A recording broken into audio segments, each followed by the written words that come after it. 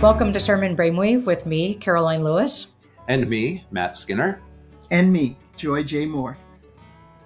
The texts for the second Sunday in Lent, which falls on March 5, 2023, are from Genesis chapter 12, verses 1 through 4a.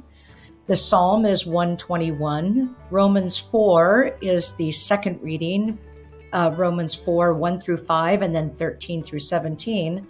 And now our gospel turns to John for the next 4 Sundays of Lent, John 3, 1 through 17. So we have what to... What should we expect? What? Like, why? I mean, we do this every 3 years. Like, what holds these 4 John texts together? Are they just all good stories? Well, that's a great question. I think I think in part it depends on, well, I'll say a couple things. One, maybe just more than a couple things, but one is surprise. My work here is done. Yes, right. You've set me up well. Here we go. We've sat back and listened. No, I think one of the, as we know, one of the major challenges for preaching John is the length of the discourse or the length of the passages. As I've often said, John does not lend himself to pericope preaching, or that's just the pericopes are so massive.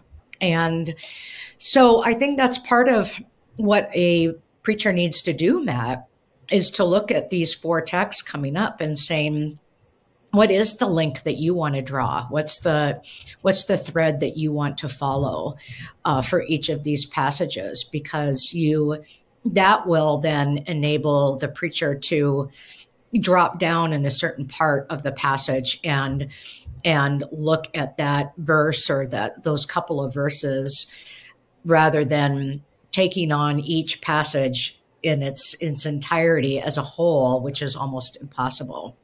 And so I think determining that thread is really key. And it goes back to what you want. If you have a particular theme in Lent, or is there something that you know that your congregation needs to hear?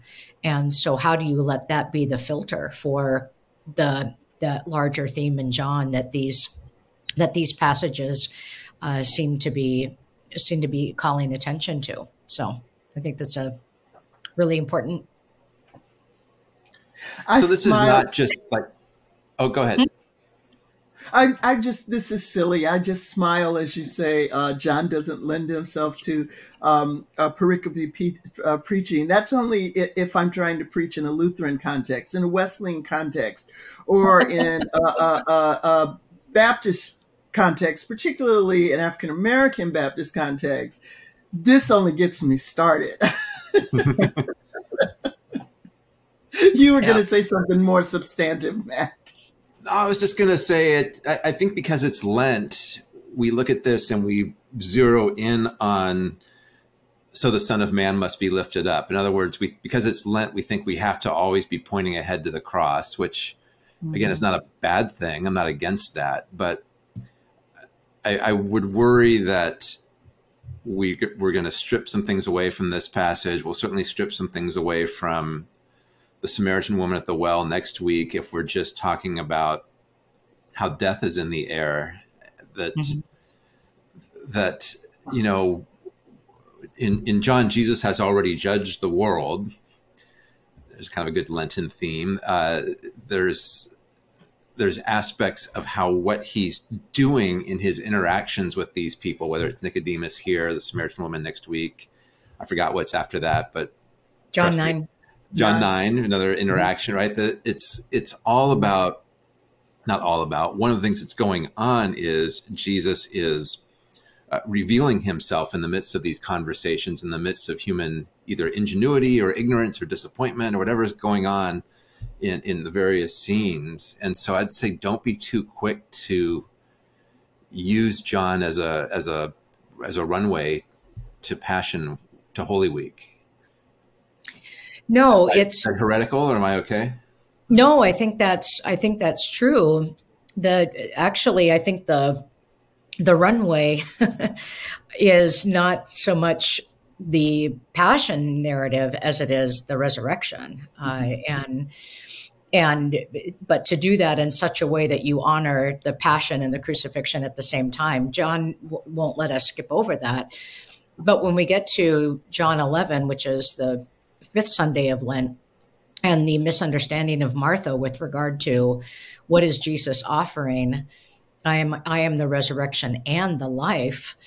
That's really what each of these passages is about, or one thing this passage is about is what kind of life is Jesus offering to each of these individuals, and what does life mean? And that's in part what I think the Lenten Easter promise is a sense of what does it mean that God enters into the human life, and what are the promises that follow. So I don't think that it has to be, and it shouldn't be just the passion, because this gospel is in particular really pushing past it all the time, and but at the same time holding it there. I mean, that's the tension, but it's always pushing past, but at the same time holding the present. So it's kind of a misreading, I think, if you just say this is going to be about the death of Jesus, which at the end of the day for John, and this might be heretical too, but it's actually not, because it's John, I didn't make it up, is that the passion is the end of the incarnation.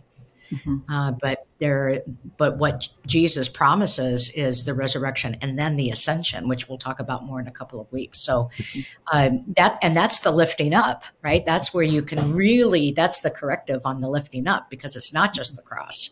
It's the resurrection. I will be lifted up at the resurrection, and I will be lifted up at the ascension. So you have to hold all of those together. So it's a complicated theological endeavor, because you're really holding all of these realities of the Jesus, of the Word becoming flesh at once. And but I think one way to enter into this is, what kind of life is Jesus inviting people into? And that is, and in itself, it's what we talked about last week, right? That can be a focus for Lent, is how does one understand one's life with God, and how what that means. So yeah, some thoughts there. Yeah, and you talk about the corrective, and in each of these there's a confusion. One of you said this as we started talking about the 4 John text, is that there's a confusion that needs to be clarified. There are these assumptions that each of these persons that are encountering Jesus, or these groups that are encountering Jesus, are bringing to the encounter. So Nicodemus, this teacher who doesn't understand things, and yet he's the teacher of of things to the masses. This woman who understands things from a different tradition and has her own preconceived ideas.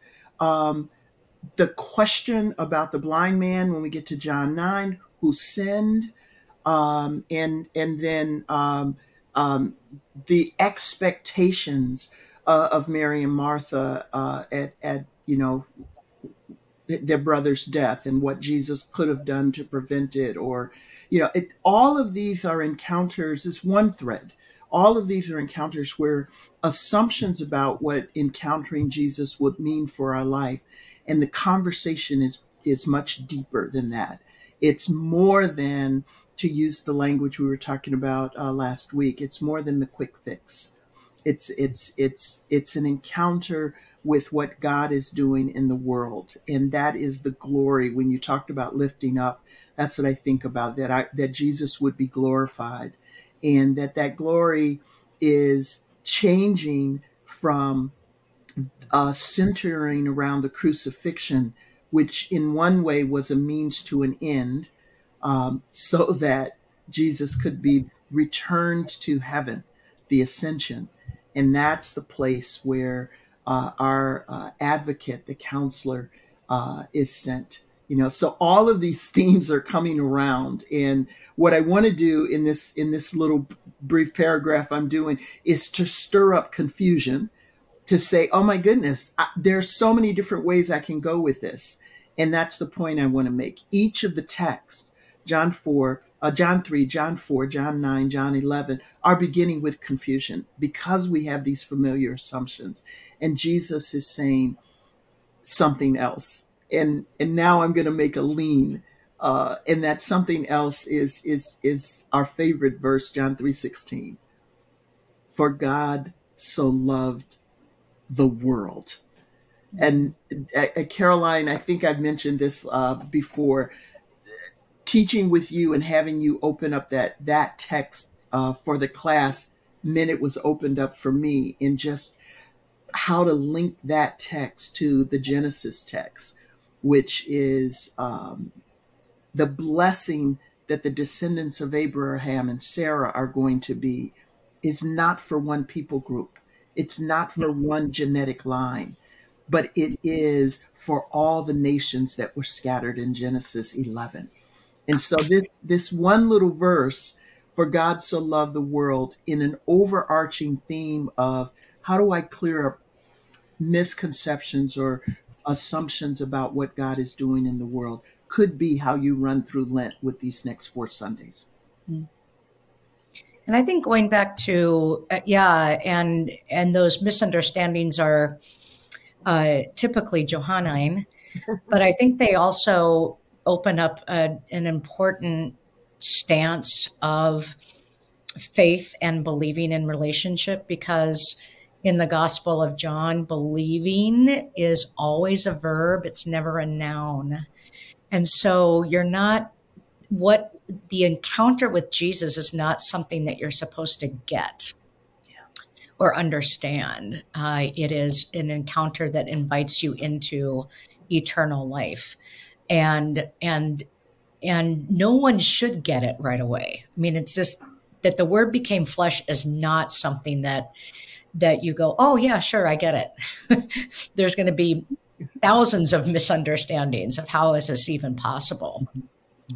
And so the John 3:16 text, I mean, this is where I was talking about, what does life mean? Believes in him that may not perish, but have eternal life. I think you really need then to fast forward to 17:3, yes, where Jesus defines what eternal life is. And eternal life is, and this is eternal life, that they may know you, the only true God, and Jesus Christ, whom you have sent.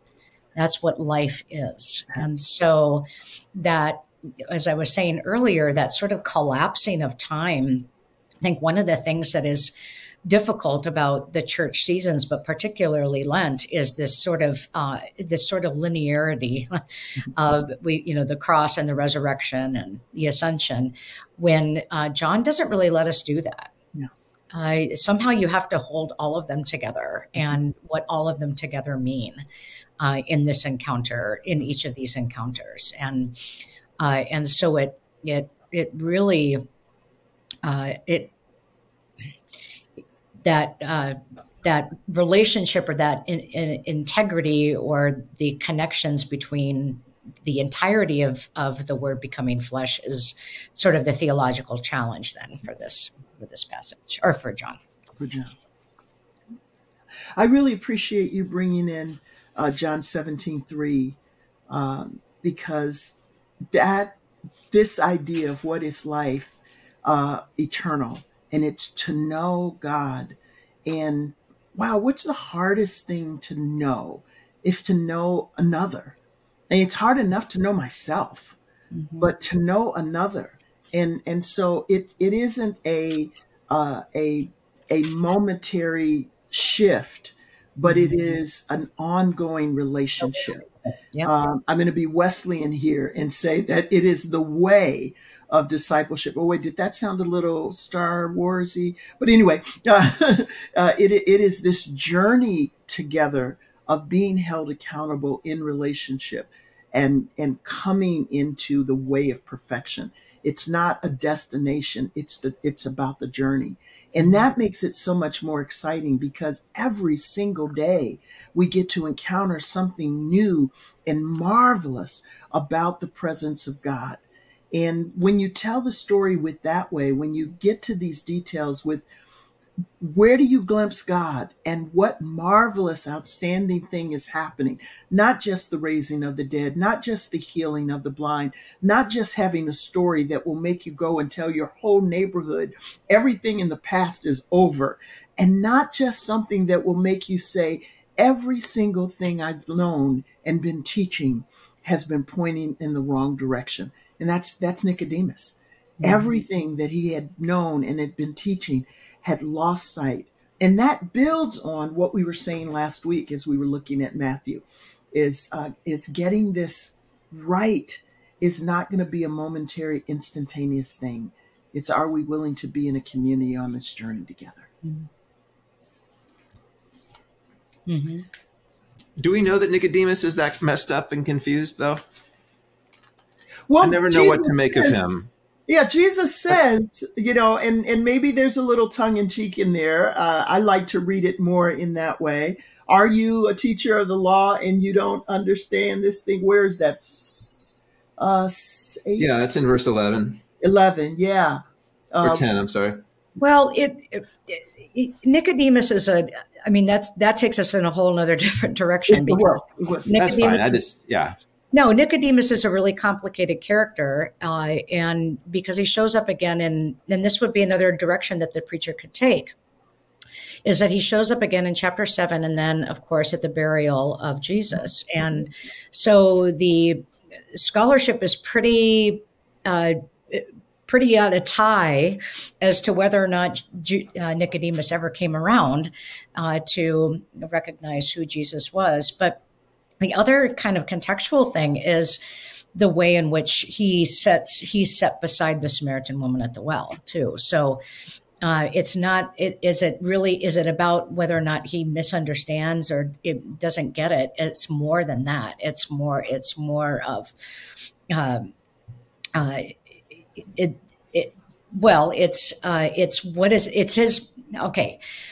it's his crisis moment. It's his 3:19 moment. And anybody can be there. A disciple can be there. Nicodemus, somebody in the know, can be there. The woman at the well can be there. The blind man can be there. Anybody can be there. And that crisis moment is and this is the judgment, or this is the crisis, that the light has come into the world and people love darkness rather than light. So for each and every one of these characters, it's their moment of decision. It's their moment of discernment. And everybody's on the same plane because God so loved the world. And so in some ways, that's part of the, existential moment, to use a little bit of Bultmann here, but that's the existential moment here of John, is it puts everybody in that same place. Mm-hmm. And will someone continue in the conversation and grow in their recognition of who Jesus is, or not? And so that first encounter with Nicodemus is still up in the air, because we don't know. You have to make some decisions as to what happens in 17. Yeah. And in the first encounter, not the burial one, but when he's with the leaders, whether he's made his shift or not, he's defending Jesus. He's not, I'm sure this guy's a problem and I'm going to join you in making sure we get rid of him. He's asking some questions. He's saying, maybe you need to be on this journey of discernment too. I think that's worth us. It's contrasted with the woman at the well who, well, for one, Jesus tells her straight out, I'm the Messiah. But she straight out believes, you just because you've been told point blank doesn't mean you accept it point blank. And so we have one who's discerning and questioning and seeking and asking, and we have one who gets it, and there's that whole world in a different way. You know, however it is that we need to go on this journey to knowing God, Jesus is willing to walk with us there, to tabernacle with us there. Mm-hmm, mm-hmm. Okay, we should go on. Oh, we probably should. Oh my God. Do you have more in your notes on this, Karoline? Oh, always. But this is the problem, not the problem. This is the joy of John. One can just keep on keeping on. But yeah, we should move on. And I made the reference for Genesis 12 that I just think is worth recognizing in this promise. So often as I was introduced to this text, it was about the call and leaving what is familiar. So go from your country and your kindred and your father's house to a land you don't know, a place you aren't familiar with that God's going to show you. But at this point, I am just captivated by why. And the why is in verse 2, so that you will be a blessing. That God is doing this to Abram and Sarai for the sake of all the other families in the earth, for the whole world that God loves. That's a powerful way to read that text for me now. And I can see the other, but I just think that if you're going to take a look at Genesis 12, don't look at that going from, and look at the promise of this is for the whole world. Jesus didn't say to God, hey, Dad, we need to stop looking at the Jews and go after everybody else.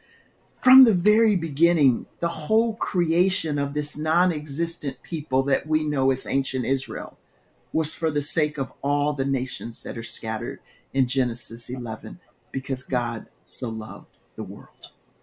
I'm learning a lot. This is good. I appreciate the connection between this and God so loved the world. I hadn't honestly thought of that until we started recording. But what's that? The Psalm. Oh, I was going to say something about Genesis 12. Oh, yeah, okay, go ahead. I promise I'll be quick. How about that? No. Now that we're really in Lent and we're past the testing and temptation of last week, it's really quite a mixture of Old Testament texts. It's an opportunity where I think a church might do some examination, and this could be a good Wednesday night thing, of its past or of its charter, its reason for existence. And so here you have a text about being blessed to be a blessing. It's the purpose of this congregation to exist. Is it to serve its members? Is it to bless the world? And to explore that a little bit. Next week, you can talk about complaining and God providing. I think we've got the choosing of David and questions of leadership. After that, I think we've got Ezekiel and the dry bones. I mean, when have we been restored? There's a chance to do some kind of flipping back through the family album, so to speak, of a congregation, and some texts that are about, if not origin stories, at least kind of stories where a people gets either originates in a direction or has their direction shifted in some way, shape, or form. So free advice for Lenten preaching there. Psalm 121, you asked me about. It's about being kept, which is not a verb I use often when I think about my relationship with God, but God is my keeper. Could that be another way could that be another way to think of what does it mean for God to say that I will bless you? I mean, to keep you? Yeah. Well, we say that the Lord bless you and keep you, but well, I think if you're Abram and Sarai, you're worshiping God to help you stay alive in a world of various warlords who are. I mean, it's a dangerous business back then, way more so than my life is today, and a God was supposed to be your guardian, among other things. Yeah. At least a God worth following. Yeah. So blessing is not just about, my point is about wealth or children. It's about also survival, sustenance, loyalty to you and to that God. Yeah, and I think that's what I was trying to that I was thinking about is how do we shift or offer a different perspective on what blessing means is not just and because it can be so misconstrued. Hashtag And blessed. what's that? Hashtag blessed. Yeah. And that we really do, that blessing feels like, not just looks like, but blessing feels like being able to lift up your eyes to the hills and knowing that you're kept and knowing that your help comes from the Lord and knowing of that protection and who will keep your life. And so that's what blessing feels like. And so I think that's what I meant. Like, could the Psalm be a way to relanguage or unpack that understanding of blessing? I love it. I like being kept in a world where everything gets traded in or recycled. I'm glad there's somebody willing to keep me. I love it. I love it. Yeah. That's really belonging. Romans. Yes. Mm-hmm. What's that? That's really belonging. I want a God who looks at me and says, he's a keeper. So He's anyway. Yes. Not trading him in. I love it. I love it. Sorry, Romans, this is my getting back at you all for the depth of John. I'm just going to give you a bunch of superficial sound bites and all these texts going forward. You dig deep. I'm going to skim the surface. Mm. Romans 4. They're really picking the easy Romans passages for us this Lent, aren't they? Yeah, really. Mm-hmm. Mm-hmm. Yeah, right. Well, this is Joy, you mentioned this. I'm sorry, am I talking too much now? No. Joy, you mentioned that the gospel isn't an abandonment of Judaism, of Jesus' Jewish identity, of God's promises to Israel. It's an expansion of them, and so here you've got, in some ways, in Paul's own vision, going back to Abraham, a recognition of that, and this is the one of the many weird things about the Christian faith is this particularity of Jesus himself as a Jew, as a first century Jew, as a man that creates its own questions and problems about participating in the full human experience, under empire, all these things that you're like, yeah, but that's so limited, of how God would become in flesh, but it's all then for the sake of something bigger. So there's a scandal to particularity that seems not fully full or representative, but this is where I think Paul is getting at least in the second half of this passage, or the second set of verses, is from that place of particular rootedness and all of the oddness that comes with that is God's foothold, so to speak, or God's place from which God will then bless the nations. I can't explain that, but it's this beautiful back and forth that the New Testament is full of between particularity and universality. And what's so key about that, of course, is it's the thing, one of the things that should hold us back from supersessionism at all costs. Not just because it's mean, but also because it's theologically bankrupt and out of step with the way in which Jesus' first followers understood what God was up to and who that God was. So now I'm done, but somebody else has something to say about Romans 4, I'm sure. Well, don't just grin and shake your heads. No, that was good stuff. Well, it matters for the Nicodemus story too, at some level as well, right? This is not Jesus, chucking the whole Pharisaic tradition out the door or anything like that. Yeah. No. To use your word before, Jesus is keeping. God is keeping God's promise. Keeper. Yes.